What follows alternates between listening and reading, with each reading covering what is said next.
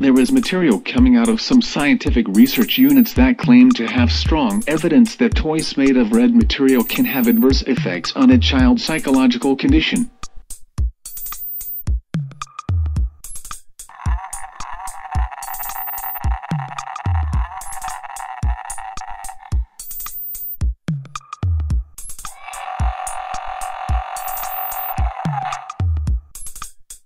It has been found that some children under the age of 3 experience a return to a womb-like form of consciousness and begin to disassociate from normal life, preferring to make contact with the world only while staring through the red plastic of mass-produced toys.